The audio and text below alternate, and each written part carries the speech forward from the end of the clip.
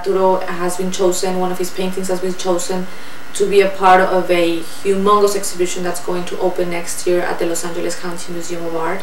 But I'm just going to have one painting in the show. I don't know the other artists how many paintings are going to have. We're in Section 5 of the Made in California exhibition, Made in California Art, Image and Identity, 1900 to 2000. It's the largest show that the museum has ever done. It covers something like 50,000 square feet of space and 100 years of art made in the state. We are in Section 5, which covers the 1980s and the 1990s. Made in California is not a survey of 100 years of art made in the state. It's a thematic exhibition.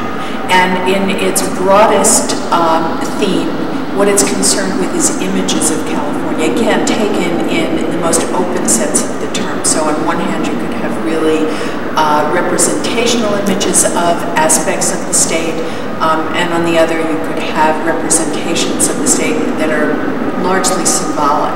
The process for curating this exhibition was quite complicated because we had so many curators working on it. What we did was we started with the largest possible checklist that we could. In other words, all of the work that interested us, that we felt fit into the themes of the exhibitions, we presented, and at different points our checklist was very large, and then we slowly whittled it down because we had to, because of space considerations.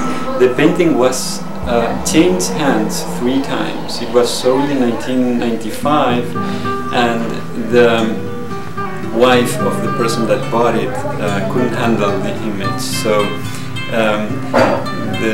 this person took the piece back and was resold to another person, and the same thing happened. I don't know if it was exactly the same situation, but again it was resold until the gallery owners rebought the piece, and the museum selected that one. The piece selected for the LACMA show, we had already sold to another collector, and a few weeks after he bought it, he brought it back because the wife didn't like it. And so what my sister and I did, without even thinking twice, we said, we'll buy it back from you. And we just decided to keep it in the collection of the gallery.